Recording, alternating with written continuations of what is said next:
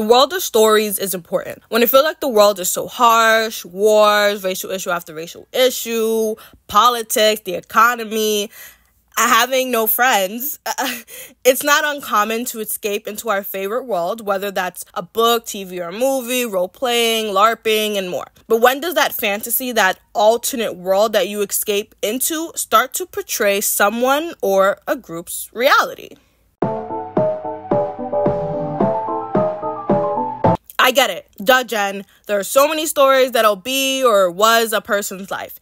And yeah, you're right. I'm not asking you to not immerse yourself or escape into your favorite story because it reflects reality. I'm all for stories reflecting reality because it's real life and representation can occur because diverse people in stories exist. What I don't like, however, is when stories use elements of reality for their sick fantasies. Stories give the audience a great deal of escape, but we can forget that your escapism is someone else's reality. So why would you write or read a book romanticizing Nazis or KKK members is beyond me.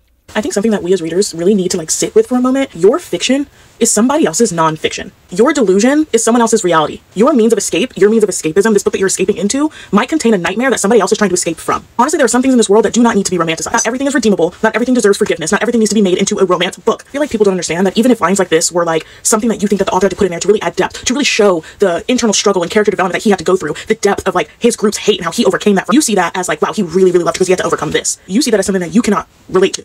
I see that as something that I have to deal with being scared of in the back of my mind every single fucking day. Simply for the way that I look. Simply for the way that I look, and you will never be able to understand that. You were the 3,000 plus people who rated this 5 stars, 1,700 plus people who rated it 4 stars, 557 people who rated it 3 stars. You will never understand that. Go watch the full video, link in the description, but trigger warning as screenshots are shown from Tillie Cole's Darkness Embrace, the Hades Hangman novel. I watched this TikTok video by Sarah Read That months ago, which inspired this video that I originally abandoned. And they put into great perspective and better words than maybe I'm trying to convey how I feel about certain stories that I come across. I'm not saying you can't write historical fiction pieces taking place in or around World War II or including the KKK, but romanticizing groups or writing them as a hero or a person who deserves forgiveness that have committed atrocities that their victims are still facing to this day, it's all types of wrong. Come on. Who okayed this? From the author, publisher, fans, and those nominating or giving out awards, how could books like these slip by and gain popularity for some time before others in the public are aware and outrage occurs? And why is there such a justification such as it's dark romance, don't read it if you don't like it, look at the trigger list, it says taboo, is a way for stories such as these to be accepted. The other side of your escapism is someone's reality, or maybe more appropriately titled, your escapism reflects reality that came to me, is the argument that you immerse yourself into these stories and worlds to escape reality. That's why you don't want to see quote-unquote woke ideologies, such as Black people, gay people, women, and other representative elements, because it's forced and doesn't make sense in fantasy or comics or manga or whatever. Despite the very same people you don't want to see that exist is reading the very same text as you wanting or seeing themselves in. How can you say that Black people in the fantasy text doesn't make sense when Black people exist and you're reading a fantasy story? Elves, trolls, dragons, aliens, monsters make sense to you, but not Black vampires, wizards, hobbits, etc. If you think stories are becoming more woke, that representation is being shoved in and doesn't make sense despite these people actually existing and they aren't fiction, then go read a story where everyone isn't human. But wait!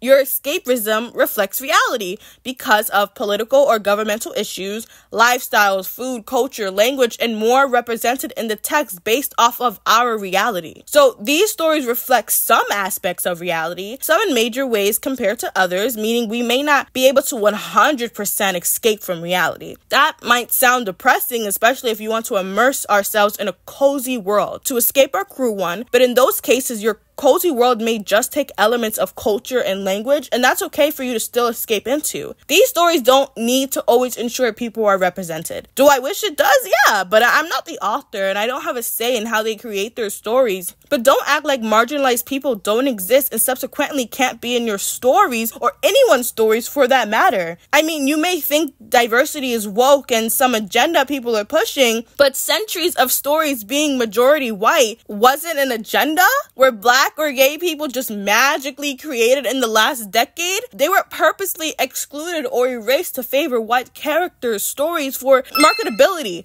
For example, I'm not saying black people never existed at all in TV or movies, so it's a form of representation, but many were bad because no thought or care was put into it. It was offensive or racist. But now that we're in an era where the industry is allowing for people of color, LGBTQIA+ stories to flourish and actually be told more and more, heck, they don't even have to be the focus, but they're included nonetheless in a positive way. Suddenly, it's all pandering, pushing an agenda, erasing whiteness from the mainstream, and automatically bad and unnecessary. No regards that we are living in a time where positive representation can occur, which is needed more and more, especially when people can count positive representation on one hand, and others can count the total number of representation, good or bad, they've received at all on one hand or none, because it doesn't exist. So why are people so against representation or diversity?